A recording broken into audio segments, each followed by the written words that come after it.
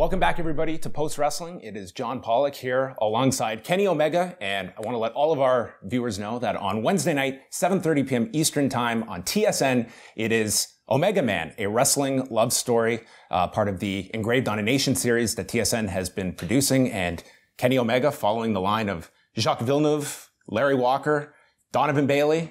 You're in prestigious Canadian company. I certainly am. It's still surreal to me, but here I am, sitting here on a seat with you and talking about a documentary. So we're coming up on. It's almost been 3 months since your last match. Yeah. Has this been kind of a welcome break for you, or are you kind of getting at the antsy stage at this point? Because I've got to imagine this is one of, if not the longest breaks. It really is. Matches for yourself. Absolutely is one of the longest breaks. Yeah. Even when I had knee surgery, I was rushed out in like a matter of 2 weeks. I had to make my return. So I never really get these huge gaps of time to heal, to rest. And I'd like to say rest, but really, we're trying to establish a new company. Yeah. And, I was named one of the executive vice producers, and it's not just a job title. I'm actually working on stuff every single day and it never ends. And, I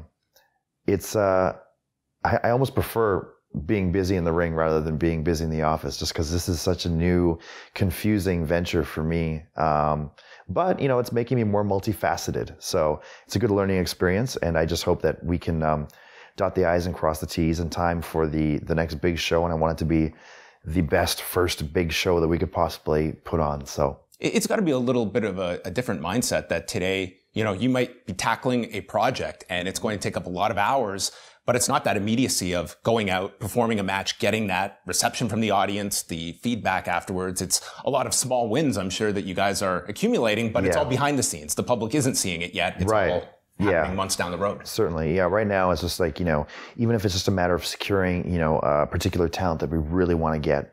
Okay, we got that talent. Okay, now that talent needs a visa. Now that talent needs, their paperwork done. Now that talent needs, the scheduling done, and et cetera, et cetera. And then we have to secure the buildings, the licenses, the everything. There's so many layers to things that people don't realize go into doing a show, especially when the onus is on you, who has to work as a performer as well on said show. But we're making sure to do it well in advance so that we can just focus purely on putting forth the best and most entertaining product, when May 25th rolls around at MGM Grand. Are you the kind of performer that still goes back and you rewatch a lot of your stuff, and specifically the Tanahashi match in January? Is that something you will sit down, or is that difficult to sit and watch yourself in that light? It still is, yeah. Like, it's very rare that I watch my matches, but there are times, for example, like at the Tokyo Dome, we will finish at the show, and I'm usually like the last guy that leaves the arena, and I'll eat after with my friends or whatever. And when I come back home, there's the same day broadcast where they'll play the semi and the main event on TV in an edited fashion. So since it's on, somewhat live, post live, near live, I do watch that, but I never really go back on the streaming service and watch my things unless I try something very new and I want to see how it came out. And then it's just like, do I leave it on the cutting room floor at that point, or is there something I can button up and make look better? Aside from that, it's even just with the documentaries, like I'm a shy guy, I feel embarrassed. So it's strange to watch myself. I was going to segue over what that experience is like being the subject of a documentary. And have you watched it yet? I watched a very rough cut, and I was actually given the full version of the documentary during my flight, but I was just tired, so I fell asleep on that flight. I haven't been able to see it yet, and I'm afraid to see it because, again, I'm used to being the subject of a wrestling match, maybe, or a pro wrestling feature that's very based in the world of pro wrestling. But now to kind of be in something completely different, which is a documentary, which just so happens to be about me in my pro wrestling role as Kenny Omega. That's new and exciting, but scary. And I've got a lot of friends and family that are eager to watch it. And I don't know, again, it just goes back to me just being real shy and just kind of like, leave me alone. So being that private person, I'm imagining there was a bit of a convincing process. Like what is it, the impetus behind participating in a project like this where you are inviting cameras around you and, you know, for someone like yourself that is you focus so much on your performance, this could obviously, it could be a great reward, but also a distraction at the same time. Yeah, I mean, what people don't understand, I suppose, you know, if you're on the outside looking in, is how difficult it is to sort of succeed and excel in a foreign country when, you know, you may not speak the language fluently, or when you're just an outsider. And there's a certain headspace I have to be in when especially during the time of the filming, you know, I was in a certain role and I was expected to perform to a certain standard. And there's kind of like a certain process and a certain way of things that I go about doing my daily business to make sure that I'm in the proper headspace, that I'm in the proper physical conditioning that I need to be in for my next big match. And I worried that if I had a camera crew following around me, you know, 24 hours of the day, that am I going to be able to eat properly? Am I going to be able to train properly? Am I going to feel that I need to put on a show for the cameras? And then was that going to affect my performance in the ring? So it was a very difficult process and decision for me to make when I was like, yeah, okay, we'll do this. On top of that, there's just a ton of red tape in Japan. Like, the pro wrestling business and industry is very protected to outsiders. So I knew that even going into this thing, yeah, you can get some of my, you know, real life Kenny Omega, but you're not going to get the stuff backstage. You're not going to get our tour bus. You're not going to get, you know, a lot of the sort of candid, you know, ringside shots. I think what they got, I'm surprised at what they got, because they're even kind of against releasing, you know, any of their televised product, just to be used in other forms of media. But, you know, from what I saw in the rough cut anyway, they got a lot of the actual, you know, licensed New Japan footage. So they did get a good look at how New Japan is shot and how the matches flow. And is that kind of just embedded into the way things have always been done? Because you look at a company like New Japan, and yes, they're attached to a network, but you're looking for this worldwide expansion, and yet they do put these borders up for something like this. Yeah, I mean, it's sort of like, you know, New Japan very much has the mindset where, yes, we want to expand and we want to show the beauty of Japanese style pro wrestling and specifically New Japan pro wrestling, but we want to do it in our way, in the way that we've done it since 1972. And that being said, you know, there's very much that this is our world and this is your world, and there can't be any overlap. And that's sort of what I knew existed from day one, and I knew that was going to make this documentary, you know, a difficult task for the producers and directors and everything. But again, I think they did a wonderful job with what they were given, and they made a lot of lemonade out of lemons. And I think we have a lot of good footage and key footage that is able to tell the story of myself and Ibushi quite well. There's a really interesting line in the documentary when you're talking about the story with Ibushi and stating that in Japan, it's unfortunate that we often have to blur the line between fantasy and reality to get it across. And I just found it interesting that you used the word unfortunate, because I think there's a lot of people in your industry that they enjoy playing with that fantasy with the public and letting them in on certain elements and not. And I got the impression from you that, you know, it would be nice if we could be just so open about our craft. Right. And maybe I took that the wrong way, but I found it interesting that there is still that divide that with pro wrestling, and there's a certain appeal to what is real and what is I guess fantasy. I could call it case by case. You know, there are times when I really enjoy playing a certain role. For example, you know, I had the big story with Chris Jericho, and that was a huge blurring of lines, and no one really knew what would come of it or what it would become. And for me, that was an exciting time in my career, because we really made people believe again, and we made people excited for something that they hadn't been in a long time. So that was a situation where it's like, you know, I love this and I could live in this world forever, or as long as I'm a performer. But in the case of myself and Ibushi, it's like we had this, it was a 6-year hiatus of, we're not even involved in the same storyline, but yet we're not expected to talk to each other. We can't be seen in public together. You know, this is where like that's sort of where, you know, we could draw the line potentially, where it's like we're not even involved with one another. So why is there this unspoken rule where we can't speak to one another? Why can't we be seen in public with one another? But that is the culture. That's the wrestling culture there. And, it's either it's take it or leave it. And this is how it is. It's different from how it is in America and how it is from Canada. But, the Japanese wrestling style was a style that I love. And I decided to make Japan my home and the base of my career at that point in time. So you got to take the good with the bad.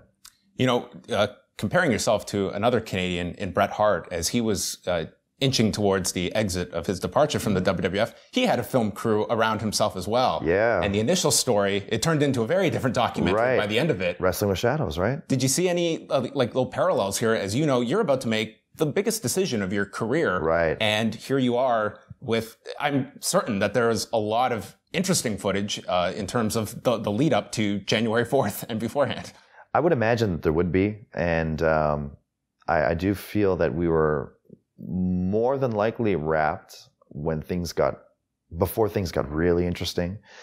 That would have to make for almost an entire new documentary, I would say, because, again, my closing months and days before that last Tokyo Dome performance were very interesting. And, it would have been really cool to have some of the accounts from, the people around in that situation and for people to know the true story. But that's a story for a different day. So, yeah.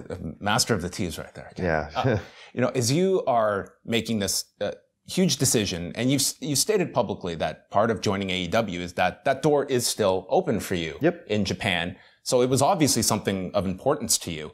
And I think most people looking at this situation look at it, that New Japan side, if you have access to this individual that every promotion out there would bend over backwards for, obviously they see that value. What do you see out of, what is there left for you over in New Japan at this point in your career? Are there still goals and things that you leave that were not accomplished? I mean, I have a sentimental attachment to the country and to the people, of course.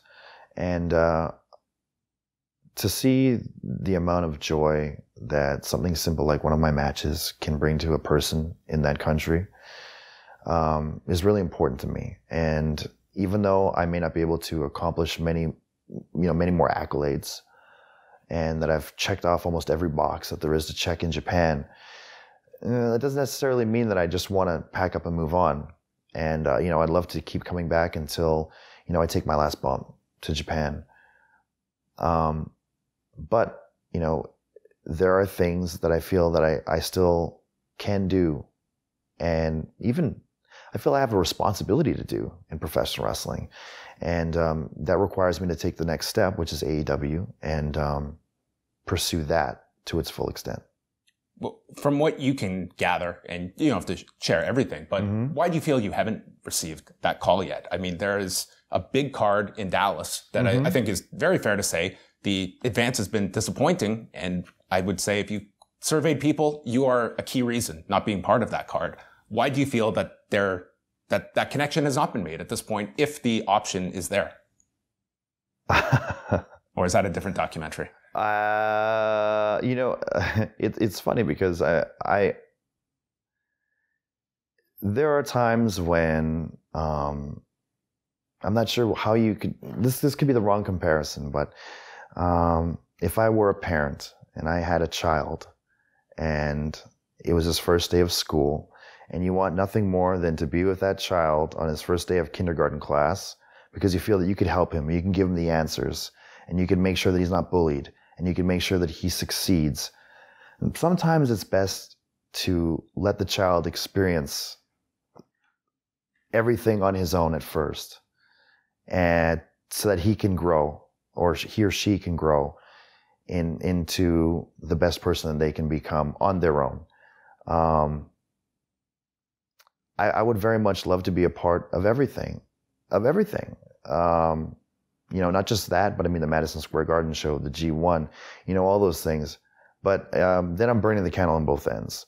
And on top of that, sometimes there might be a conflict of interest. I mean, I could go there, but there are all these storylines in place. And I think New Japan, with how they book so long term, they have a direction and a plan. And, knowing that we have our hands completely full, over full, with what we have to do. It's a huge undertaking.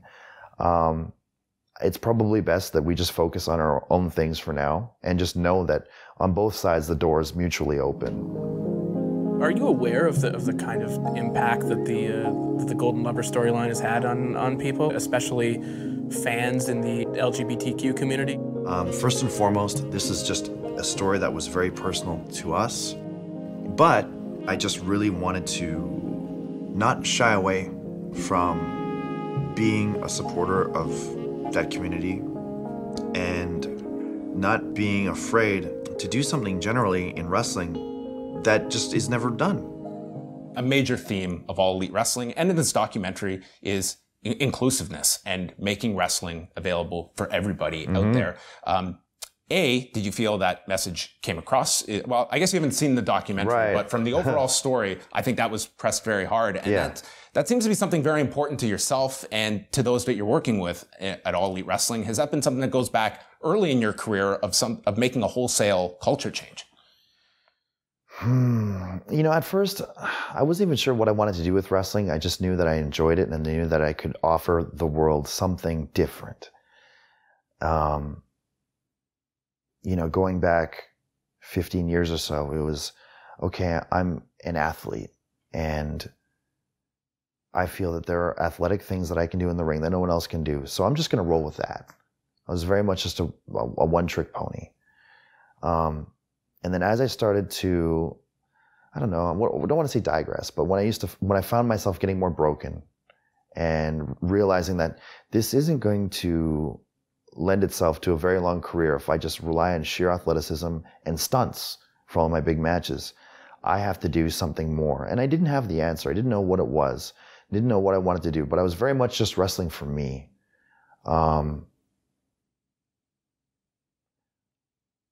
I feel like it was when I was wrestling for something higher and more than just myself is when I was able to take the next step and when I was able to evolve. So I really hunkered down and dedicated myself to developing DDT.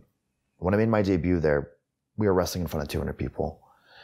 And, you know, when Kota and I, when we decided that, yes, we want to make this the next big thing, we want to make this, you know, a feature promotion and not just some kind of like, you know, underground indie.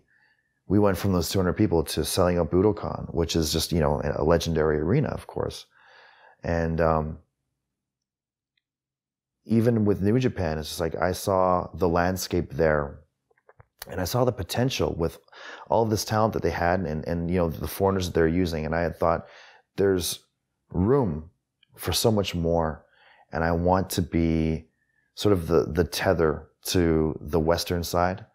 And, you know, I'd felt that even though I was good in the ring, you know, I had that little something extra that the other foreigners couldn't offer. And, you know, part of that was maybe that I could speak the language. You know, I could communicate my own words and ideas a little better than everyone else. I had a passion for it. You know, a lot of people go to Japan and look at it as a stepping stone. They're thinking, okay, I'm just here because I can make some money. And, you know, it's a good in-between time before I go back to WWE.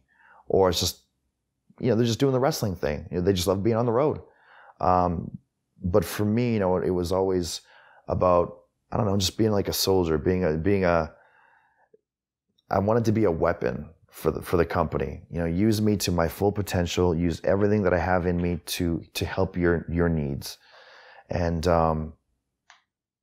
at the end, I guess about 2016, 17, 18-ish, you know, I was harboring a lot of, you know, emotions, you know, feelings of loneliness, pain, anguish, you know, things like that. And it wasn't until I tapped into those emotions that I was able to really take the true next step and kind of reveal, you know, the advanced level of Kenny Omega, where I was actually able to not only express myself through my ideas and my words, but through my performances in the ring as well. Things really started to come together to me, and I felt like I had unlocked the caramel secret, so to speak, where it was like, wrestling is now easy for me. It's like I've tapped into the matrix. And it's just because I feel that I'm more in tune with myself as a human, but also like I'm speaking to the fans on a different level as well. And I think the most important first step of that was to stop wrestling as an ego project for myself, and stop trying to just advance my own personal life and my own personal gain, and to try to help other people, whether it be, the people in the promotion, the wrestlers that I'm working with, or just trying to help the fan that paid for a ticket that just wants to have a better day, through watching our performances. Being someone that wrestles not for himself, I think was the most important first step to getting to where I am now. Two final things.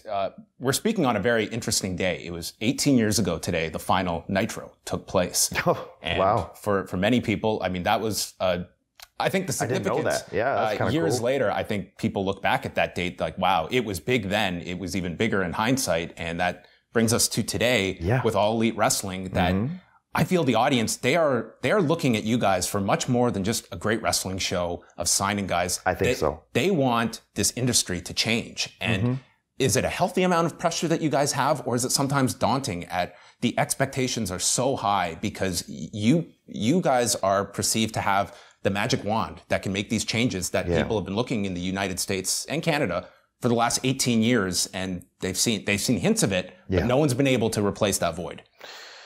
Yeah, I think, the difference between ourselves and WCW, for example, is that we're not looking to compete with WWE. At least, a big handful of us aren't. Other people may have their own motivations or whatever, but for us, we're very much focused on just becoming the new wrestling alternative. And I think in today's world, with digital streaming services and such, a lot of wrestling fans, they're going to watch everything anyway. And so, I want people to enjoy their product. If that's what they're into, enjoy it, watch it. I'm never going to try to do something to undermine what they do. I'm never going to try to do something and say, hey, this is a different take of what you did, except we did it better, or whatever.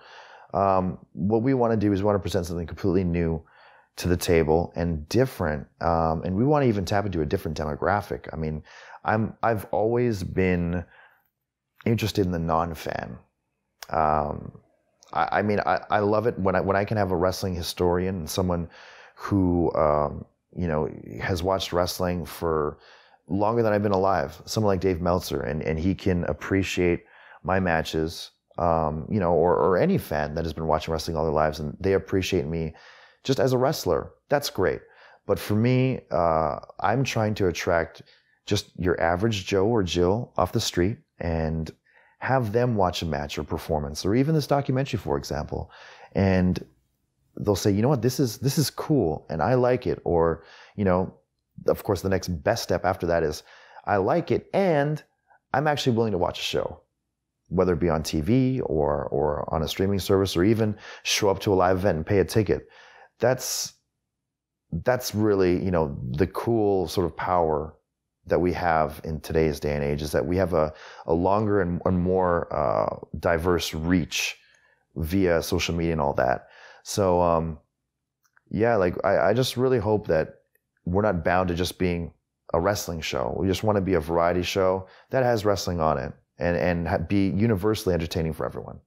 And the final thing, it goes back to a line Don Callis has in the documentary about the fact that here is this guy who is a megastar within his industry, and yet can go back to Winnipeg and he's Tyson Smith. And it kind of made me think of the Destroyer, who recently passed away. This guy who is this iconic figure in Japan, wrestling Ricky Dozan, Giant Baba, and yet he can go back to Akron, New York, and he is the swimming and wrestling coach, and could and take off the mask and have that separation. Do you enjoy having that separation, that you can flip the switch at a certain point? Because I feel in the next year or so, it's certainly going to penetrate much more as you're after these casual fans, that you're going to be like that privacy is something you give up as you become such a major figure within your industry. That's true. I mean, going back to Winnipeg, it is a metaphorical removal of the mask, so to speak. But even if I go out in public now in Winnipeg, it's just, I will go, even if it's just to the grocery store, someone there will know me. If I go to the mall, there'll be a handful of people there that know me. But everyone's really friendly about it, and it's nice. It's different from how it is in Japan, and it's different from how it is in America. But as days go by, people are kind of realizing that there's this Kenny Omega guy from Winnipeg who's also known as Tyson Smith, or vice versa, however you want to word that.